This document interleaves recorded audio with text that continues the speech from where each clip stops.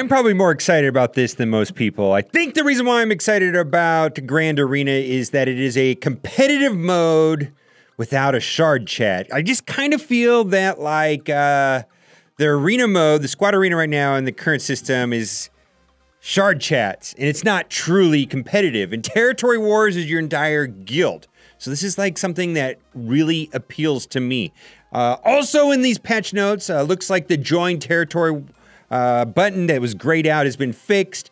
And then there's also a hint at maybe that we're going to be getting Scout Trooper. They have these new icons. We're going to go over the entire post, but they're actually showing a picture right here. Check it out right there. Scout Trooper. Shut up, Arnold! We're both screaming about this right now. Let's go over the post. There's a lot of good stuff in here, a lot of subtle things about matchmaking. Some of the battles might be 3 versus 3. They talk about various faction bonuses maybe coming into play. We're going to start off with Season 0. It's going to be a 7-day tournament. The first day you join, second day you set defenses, then this third day you attack, and then you set defense, then you attack, then you set defense, then you attack, and it goes for 7 days. That is pretty cool.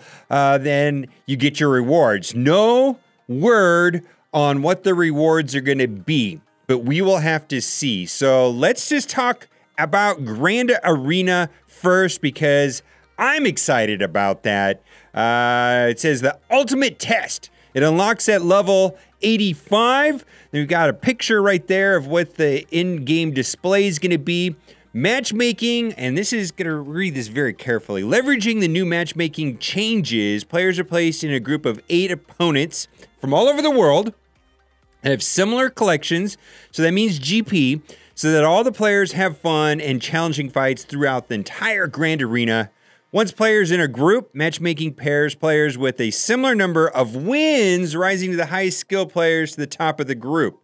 So you're gonna, if you lose the first round, you're gonna be paired against a loser and so on, and then you're gonna get to the top. And then it says matchmaking avoid players that have already fought wherever possible. Group edging cases, instances that the number of players participating not divisible 8. Don't think that's gonna happen very often. They're gonna get buys, and that's fine.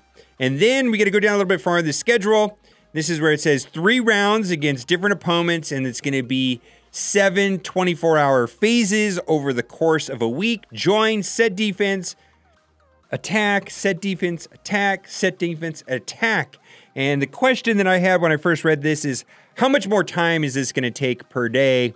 And the one snapshot that they showed right here, they showed that based on the size of the lowest person's GP would determine the number of squads, and it could also include ships. And this particular screenshot, which not only shows the Scout Trooper icon, says squad size of 5 total battles. Now, they do mention even the possibility of having like 3 units attacking 3 units. It says at the end of the joined period, a snapshot taken is the player's collection that'll be used throughout the length of the event. So that means you can't move mods around. When the first phase is set up, you set your mods the way you want to do it, and then you place the units. And then if you change the mods around during the week, it's not going to change. There's a snapshot that's taken of your collection that'll be used throughout the length of the event. This means that further improvement to units, including the changing of mods, will not affect the Grand Arena event for any of the rounds. And I predict that this event and this entire Grand Arena is going to be mods. That's my personal prediction. I think mods are going to be everything. Gameplay. Grand Arena is meant to have the ultimate test of skill, so we don't have any plans currently to have combat bonuses, but I think they will. That said, there are a variety of events, including different number of territories and some events that have 3-unit squads. I kind of like that idea. Although that might mean that the trio dominates always. But just using 3 units, kind of like ships, we use 3 units and starts out. Scaling defensive squads fleets, and then to provide a fun experience for all players, the number of defensive squad fleets scales based on the GP of the lowest player in the group. And in this example here, it shows 5. Then It shows how they do banners, and then they also explain here how tiebreakers are done, which I imagine is going to be pretty standard. Similar to territories, banners are earned for setting defense, successful attacks, and conquering a territory. The one new aspect is that ties are no longer possible, taking steps to mitigate ties and remove them entirely. I like this a lot. Existing ways to earn banners and territory royals will also exist in Grand Arena, so we're not going to get anything new there. This includes number of attempts, surviving units, unslotted units. However, the value of using unslotted units has been increased to emphasize the risk-reward of using an undersized party. Woof! Oh boy! Full health and protection. 2 more criteria to further mitigate ties. An additional banner is earned for each unit at full protection, and another banner for each unit at full health. This further identifies not only the way squad fleet won, but how well it won. Bonus protection does not count, and units into the battle with no protection will automatically earn protection bonuses. So this is highly interesting. I imagine that after we've been playing this for a while, we'll be able to win always on offense. And the advantage is always towards the player because the AI does not respond as well. And you look at your opponent's team, you put in the team that can correctly beat it, and you're going to be able to win every single battle. And so that case, taking a lower type team or coming through with full protection and full health is going to give you more points. And I'm pretty sure that is how it's going to run, unless there's some sort of team out there that just always win on defense. Currently, there's not a team like that in the game. Revan teams, of course, hold up better than others, but they're not unbeatable. Tiebreakers, and then they explain, rare occasion there's tiebreakers. Player with the highest GP will win, and then it could go to a coin flip.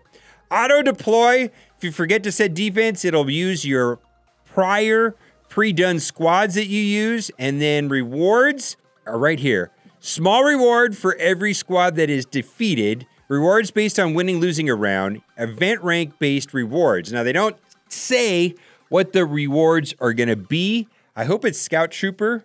I hope it's a Padme. Maybe it's a Rebel Princess Leia. I hope it's a character is what I'm trying to say. We will see. Maybe this is how they're going to introduce the last piece of Gear 12 before we go to Gear 13. I don't know. They're going to start all of this off with a Season 0 exhibition event. So we will see when that happens. Now, I just want to say that I'm thinking that they want this to go live this month. The Road Ahead blog did say this month, and I know that they usually take some time off at the end of the year. So I think this is coming sooner than later. We will see, but I wouldn't be surprised if this came out in the next week or so. Portraits! I don't know how I feel about this, but what I do like about portraits is that they show Scout Trooper right here. They also show C-3PO, and I don't know. That was the intro character. I know you guys are going to correct me and put it in the comment section, but I don't know who that is. Some sort of Twi'lek of some kind. Portrait new feature lets you show off your accomplishment, express yourself by placing an image next to your name throughout the game. For example, you can unlock Darth Vader portrait by accomplishing the Sith Master prestigious quest. New prestigious quests have been created, and some existing quests have been updated toward portraits and new titles. And then they list that. Many existing titles will have a portrait associated with it. Players that have already earned the title will have the portrait automatically unlocked. The one next section is the rank 1 in raids portrait, only unlocked for players that have earned rank 1 in the past 6 months. In addition, titles will also appear next to your player name throughout the game. I like that. What do you think about that? We got Jolie right there next to Jedi Knight. Time settings. Now, they talked about this before, and I think this is a big deal for people that have families and who don't want to be playing in their arena during that hour, and then they're supposed to have dinner. So you can change your settings up to twice a year, and we're going to read the post, but I actually just want them all to line up more than anything else. I really don't like having my fleet at a different time than my squad arena. I prefer that they both happened at the same time. For me anyways, that would be just much better than dragging it out over 2 hours. And then, if I wanted to do it in the morning, I could set that, or I could coordinate with my shard mates and put it on some obscure time zone that nobody has, so I'm not fighting with everybody. Following are examples of times that are altered when the daily activity resets. Time is changed. Daily reset time, event timers, squad arena reward time, fleet arena reward time, and free energy reward time. Guild timers are not affected, including guild activities. territory battles, territory wars, and raid timers. And that is when the guild is created, it's based off of the time zone of the person that created the guild. And that's how guilds have certain reset times, but it's based when the guild was originally created. Lastly, in this post, there's a lot of bugs, but the main thing is that the territory wars grayed out join button has been fixed. Fixed an issue with territory wars where the join button was grayed out during the join phase despite being available. That's probably the most important thing out of the rest of this stuff. So what do you guys think? I'm personally excited about it, but I know when these new things come to the game, people are usually like, I don't like new stuff, and it doesn't always roll out perfectly, but over time, I find that these things get sorted out and that I do appreciate it. But for me, I like being the competitive, but not in the sense of a guild. I like 1 versus 1, and I always kind of felt that the squad arena in its current form was a little bit diluted because the payout times were different for each person, and so the shard chats kind of took over. This is going to be true competition, which I personally think is great, and then being able to change the time zone. Portraits, that's okay. Let me know what you think. Put it down in the comment section. All right, well, now it's time for the giveaway. Because we're talking about Battle of Endor and Return of the Jedi, we got to do a Return of the Jedi style giveaway. So really hope you liked this video today, because if you did, you are in luck. For every single person that likes this video, you'll be getting for free in your account an 8-star Force Ghost Anakin. This is not a scam. Just for you, you get to pick which one. You've got the original version, and then you've got the newer Lucas modded one, right? 2 different ones to choose from. You get to pick. All right, guys, thanks for watching. Keep on gaming.